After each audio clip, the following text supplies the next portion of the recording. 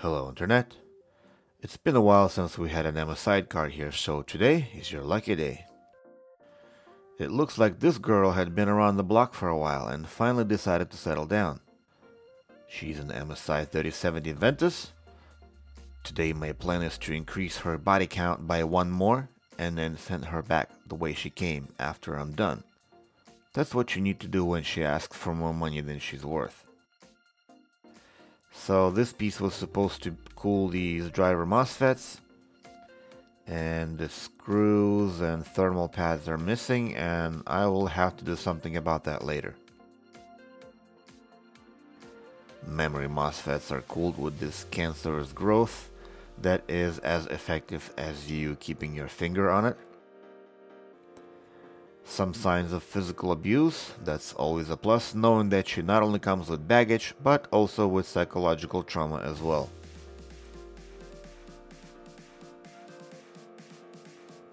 Not knowing her mental state, let's perform some basic sanity checks, starting with the 12 volt, where we get several kiloohms, 3.3 with 100k, 1.8 with 1.5k, PEX with 10 ohms, 5 volt with 4k plus, memory with 80, and these two are kiloohms. Okay, she's not crazy, but not exactly normal. I mean, she's here, and no good girls ever get here, if you know what I mean. It looks like her ability to communicate the output data lines is okay, but is she able to listen? And according to my measurements of the data input lines, she can listen. And her clock reference looks okay, so that means she knows what time it is. PEX reset also looks good, means she's not gonna be playing hide and seek. Okay, now let's power her on and see how hungry she is. Looks like 1.3 amps. 5 volt is there. 1.8 volt is there. PEX is there, which means memory and core are also there.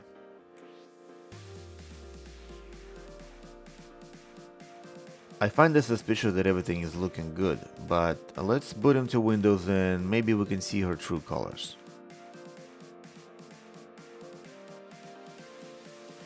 Since she's pretending to be dead, I configured my motherboard to use her as a side chick. And once drivers were installed, it became obvious that she remembers her name and where she came from, but nothing of her dirty past. Which means we need to run a memory test, which says that the device is not found. Even LSPCI does not list anything, almost as if she doesn't know who she is. Let's do the easy stuff first by reading her mind. This is what her mind looks like. No man in the world could understand any of that, and no wonder, after what she's been through. So let's go into one of those GPU dating sites where we can find proper mindset, and hopefully we can turn her back into a wife material. Not without issues, of course, but at the very least we will be able to talk to her. Since her body is on a large side of spectrum, thick layers of fat resistance prevented me from flashing the chip directly on board, which means I had to use one of them adapters you get with your flashing device. Once flashed, let's put her mind back into her body so the two become one again, and power her on and see if she identifies herself as the creators intended.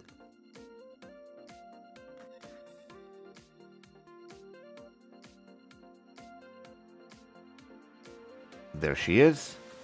We now know her name, but she has some memory problems, probably caused by all those drugs she took when she was younger. After memory analysis, it turns out she had a data issues on channel C0, so let's remove that and see what we get.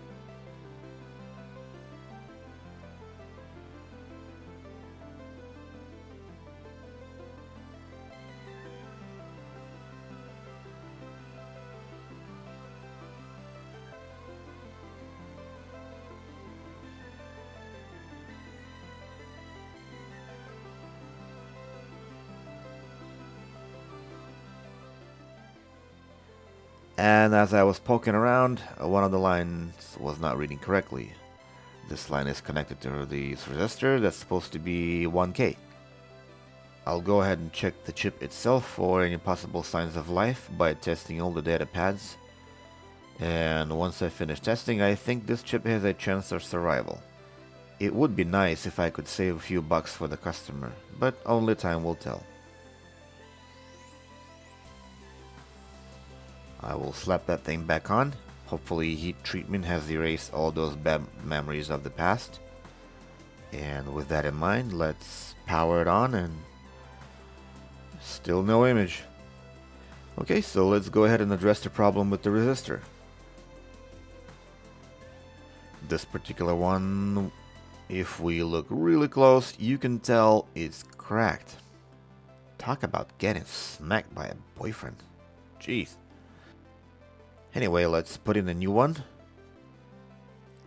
And that looks good enough, I think. Now let's try to boot again, and still no image. Why? I guess this chip is bad after all, so let's remove it.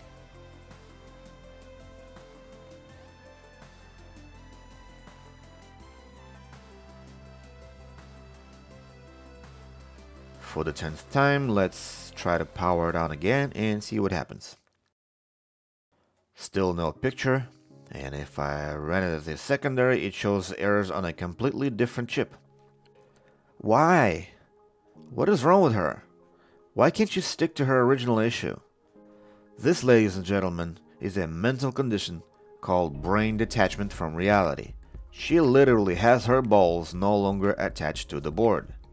When she gets hot or cold, you know, the hot flashes, connections temporarily break, causing issues like that. So let's remove her head, give her a new set of balls. Maybe they will help to get her attached to the reality once again. Who knows?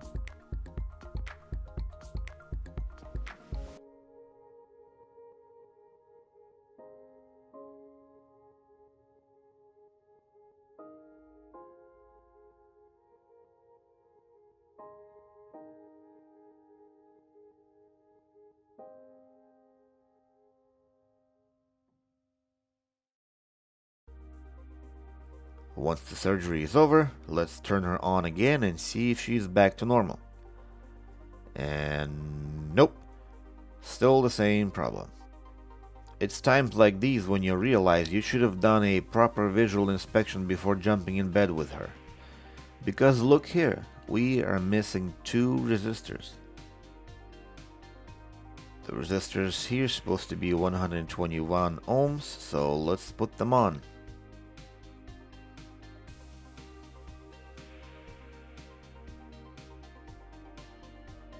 If I remember correctly, her ex-boyfriend tried to cool her down with a water block.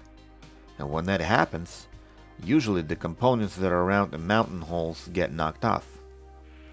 And now that those are back on, for the 50th time, let's try to power her on, and finally she says hi by passing the memory test. Before we give her any real test, I'll apply some pads. Not my favorite thing to do, of course. I think they should take care of their pads related issues themselves, if you know what I mean. But I guess this one is special, so we're gonna treat her as such. And with her fully dressed up, We turn her on by simply pushing a button. Wouldn't that be great if we could turn them on with the push of a button? Getting sidetracked here. We continue with firmwork to make sure she can perform in the heat of the situation, which it seems like she can. Then we're gonna move her into a play state where she can play games with us. And as you can see, she can. They all can. They call us players, but who is the game? Who are we playing here, guys? Them. In any case, this love story came to an end. I hope you learned something from this video, and if so, please let me know in the comment section below. And if you need a repair, feel free to contact me using the link in the description. Goodbye.